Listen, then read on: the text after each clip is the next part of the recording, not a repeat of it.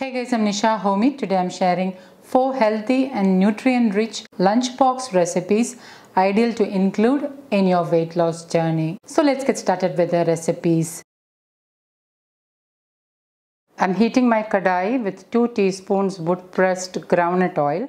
Instead of wood-pressed groundnut oil, you can use any locally sourced wood-pressed oils of your choice. Once the oil is heated, I'm adding in half teaspoon mustard seeds. Once the mustard seeds starts to splutter, reduce the flame to the lowest and add in 1 small onion finely chopped, 1 green chilli finely chopped, a sprig of fresh curry leaves. I'm tearing the curry leaves and adding in so that the flavors are released, and give it a good stir. Allow the onions to saute until it starts to turn transparent or light pink in color. Once the onions are transparent or light pink in color, I'm adding in 2 carrots grated. Pink Himalayan salt as needed. Half teaspoon freshly ground black pepper powder. Give this all a good mix. Add in a splash of water. Cover and allow the carrots to get cooked. 2 to 3 minutes later, open the lid. Give it a good stir. Lightly saute the carrots for a couple of minutes. Couple of minutes later, add in half teaspoon garam masala. Give it a good stir. Into this, I am adding in 1 cup of cooked thoyamalli rice. Thoyamalli is an indigenous variety of rice which has the most B vitamins. However, you can use any variety of cooked rice you have at hand. I cooked the rice without adding extra salt. So into this I am adding in 1 cup of cooked thoyamalli rice. Give it a good stir. And once nicely mixed, turn off the flame. Squeeze in 1 lemon. Give it a good stir. And my super healthy carrot rice is ready to serve. I'm making a quick beetroot raita. I'm using my dairy-free vegan curd. This is cashew curd. However, if you don't have any issues with the dairy milk curd, you can use dairy curd. I have already shared 4 different ways to make dairy-free vegan curd. You can check them out if you would like to know how to make dairy-free curd. So into a bowl, I've added a couple of tablespoons of dairy-free cashew curd. Into this, I'm adding in pink Himalayan salt as needed, some grated beetroot, finely chopped green chilies. Green chilies you can increase or decrease as per your taste. Some fresh coriander leaves, and I'm giving this all a good mix. I'm using raw grated beetroot. However, if you prefer, you can use boiled and grated beetroot as well. And my quick and easy beetroot raita is ready to serve.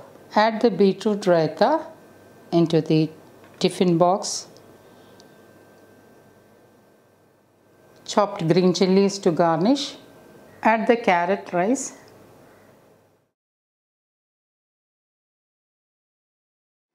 And my lunchbox with carrot rice is ready. I'm heating my kadai with 1 to 2 teaspoons of wood-pressed groundnut oil. Instead of wood-pressed groundnut oil, you can use any locally sourced wood-pressed oil of your choice. Once the oil is heated, I'm adding in half teaspoon mustard seeds. Once the mustard seeds starts to crackle, I'm adding in 6 garlic cloves sliced. Give it a stir and allow the garlic cloves to get light golden brown in color. Once the garlic clove starts to turn light golden brown in color, I'm adding in a small onion finely chopped, 1 green chilli finely chopped. Green chilli you can increase or decrease as per your taste. Allow the onions to saute until it starts to turn transparent or light pink in color. Once the onion starts to turn transparent or light pink in color, I'm adding in 200 grams of mushrooms chopped. Mushrooms are low in calorie. It's a good source of protein and fiber. Giving this a good mix. Pink Himalayan salt as needed. Cover and allow the mushrooms to get cooked. Remember, I have kept the flame on the lowest. Mushrooms, when they start to get cooked, will release moisture, so you don't need to add in any extra water. A couple of minutes later, open the lid and you can see that moisture has started to release out. Covering it again and allowing the mushrooms to get cooked thoroughly. Another couple of minutes later, the moisture has absorbed really well. So into this I'm going to add in some masalas. 1/3 teaspoon turmeric powder, half teaspoon coriander powder, half teaspoon Kashmiri chili powder, half teaspoon garam masala, half teaspoon jeera powder, also known as roasted cumin powder, half teaspoon freshly ground black pepper powder. And I'm giving this all a good mix and allowing the mushrooms to roast along with the spices so that the raw flavor of the spices will be diminished. Once the raw flavor of the masalas has diminished, I'm adding in 1/4 of a capsicum finely chopped and give it a good mix. Next I'm adding in 1 cup of cooked rice. Today I'm using thuyamalli rice. So into this I'm adding in 1 cup of cooked thuyamalli rice. Some coriander leaves and give this all a good mix. Because I added the capsicum towards the end, it will retain a subtle crunch. However, if you don't prefer that, you can add in the capsicums along with the mushrooms and thoroughly cook it. At this stage, you can check salt. If you feel you need more salt, you can add in. Once nicely mixed, turn off the flame and I'm squeezing in 1 lemon and give it a good mix. And my super healthy mushroom rice is ready to serve.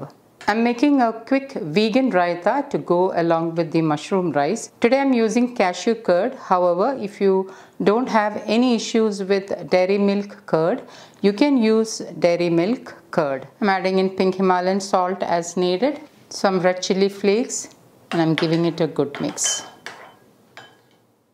Next I'm adding in 1 cucumber finely chopped.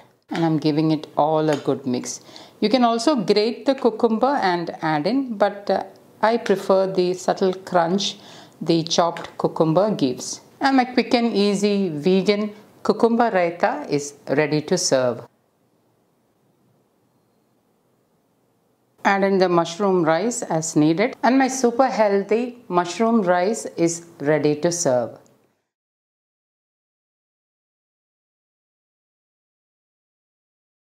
Into my pressure cooker, I am adding in half cup soaked tur dal which I have rinsed thoroughly, 1 tomato chopped, half cup water, 1/3 teaspoon turmeric powder, and I'm going to pressure cook for 2 to 3 whistles or until the dal is nicely cooked. While the dal is getting cooked, I'm making a green rice with green amaranth leaves. So this is locally sourced green amaranth leaves.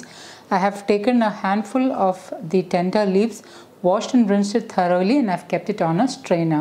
Instead of green amaranth leaves, you can also use palak leaves. Into my small chutney grinder, I'm adding in a couple of tablespoon water. Into it, I'm adding in 2 to 3 cloves of garlic which I have slit, 1/3 teaspoon whole black peppercorns, half teaspoon sea salt. Add in the green amaranth leaves. And I'm going to blend it really well.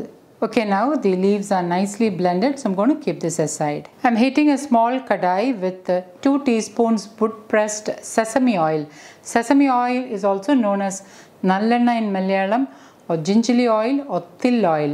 Instead of wood pressed sesame oil, you can use any locally sourced wood pressed oil of your choice, or even A2 desi ghee. Once the oil is heated, I'm adding in half teaspoon mustard seeds. Once the mustard seed starts to splutter, add in half teaspoon jeera, also known as cumin seeds. And once the jeera splutter, reduce the flame to the lowest. Add in 1 teaspoon urad dal, 1 teaspoon Bengal gram, also known as kadala parippu in Malayalam.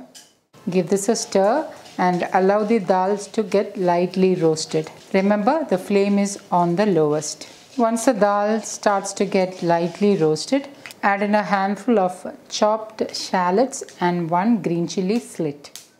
Some fresh curry leaves. I'm just stirring the leaves and adding in so that the flavors are released. Give it a good stir.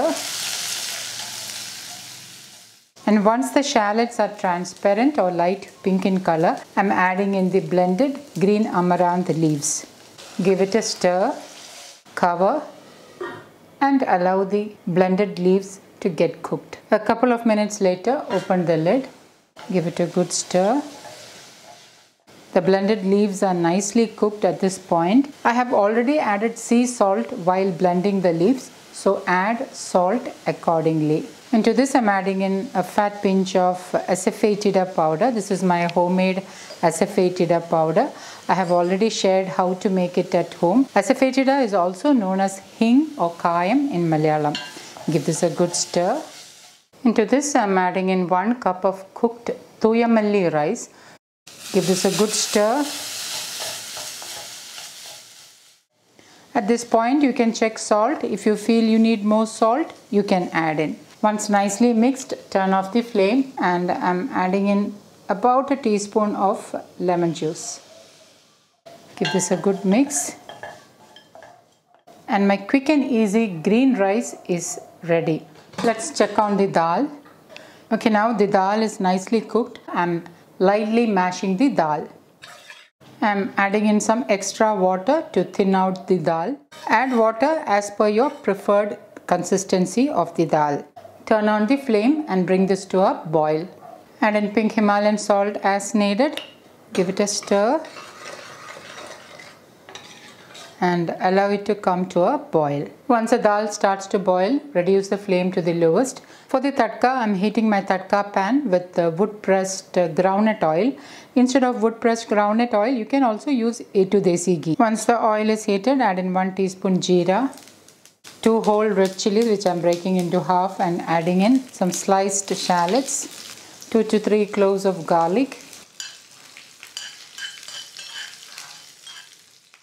Turn off the flame, add in little bit of turmeric powder and red chili powder, asafoetida powder. Pour the tadka over the dal. Sprinkle in finely chopped coriander leaves. Give it a quick stir. And my simple dal curry is ready to serve. Add the rice into the lunch box. Add in the dal curry.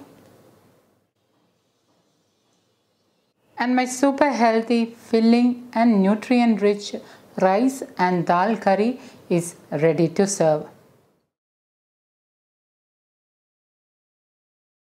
To make the next recipe, into my kadai, I am adding in 2 to 3 teaspoons of wood pressed sesame oil. Once the oil is heated, I am adding in 1 teaspoon mustard seeds. Once the mustard seed starts to splutter, reduce the flame to the lowest and add in half teaspoon jeera, 1 teaspoon urad dal, 1 teaspoon Bengal gram, also known as kadala perippu. Give it a stir and lightly roast the dals.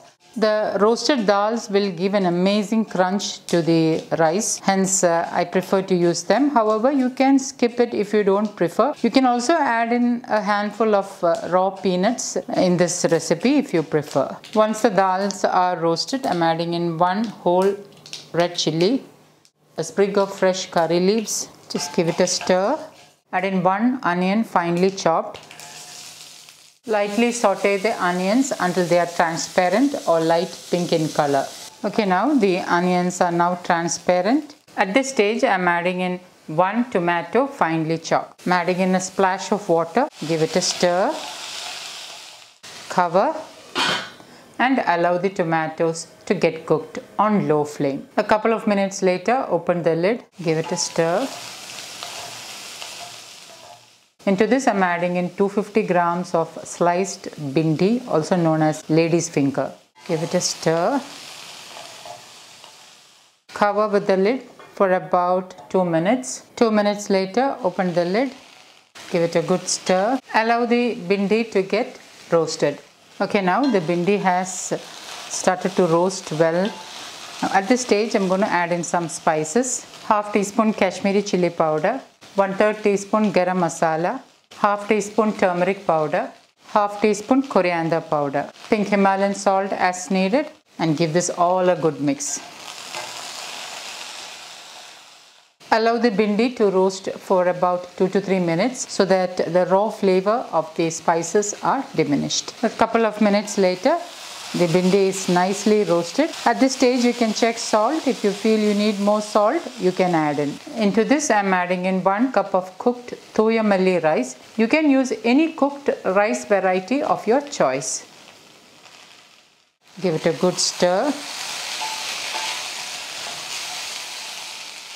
Once nicely mixed and the rice is heated up, you can turn off the flame. And I'm squeezing in half a lemon. Sprinkling in some chopped coriander leaves. Give it a good stir. And lastly, I'm adding in 1/4 teaspoon of roasted asafoetida powder. Give it a good mix. I'm also serving dal along with the rice. And my super healthy and filling lunchbox meal is ready. So guys, do try these healthy rice recipes and let me know how it turned out. Thank you for watching, and until next time, take care. Bye-bye.